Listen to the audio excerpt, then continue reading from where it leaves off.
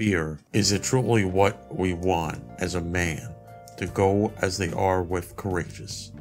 Nah, I'm just kidding. I don't know what kind of bullshit I just said.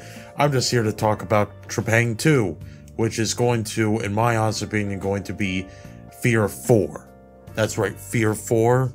Well, an unofficial sequel in the likes of F.E.A.R. Maybe, yeah, it won't be in the same timeline with the same characters, all that jazz, but it's going to have that same tactical horror feel with great first-person shooter mechanics, bullet time, all that jazz.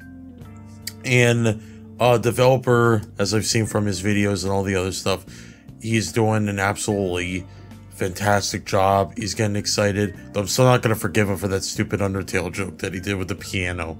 Like, he knows what he knows when he did that.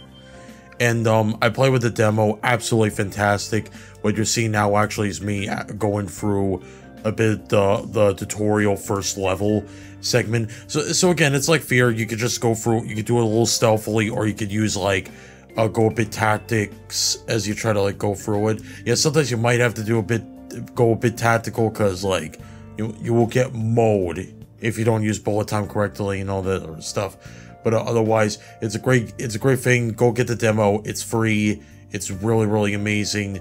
And yeah, just my super quick thoughts of Trepang 2.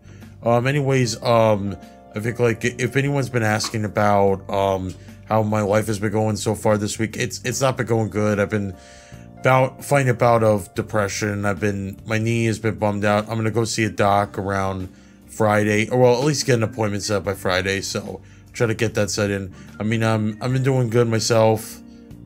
Just been trying to take care of myself.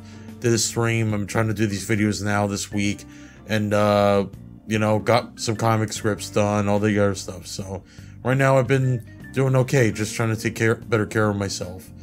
So this is a very quick video. I'm just very happy I was able to get this all done, and thanks everybody again for watching these videos and supporting me, the Twitch, and helping me you know, with any donations or any of that stuff to really help me out.